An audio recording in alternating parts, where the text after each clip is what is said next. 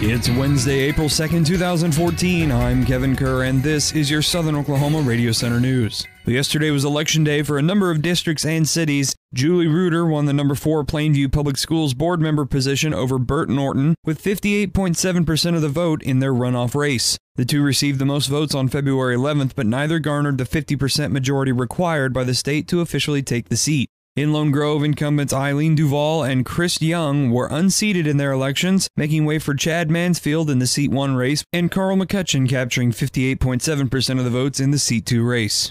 In Sulphur, the Ward 1 council seat went to challenger Derek Pretty. Unofficial poll numbers show Healton will vote no to a half-cent sales tax increase that would have helped with road improvements. Fox Public Schools will receive a $2.05 million bond that passed with 73.2% of the vote. And Mansville also passed its school bond issue that will provide a new roof and windows for the kindergarten through 8th grade building in Johnston County.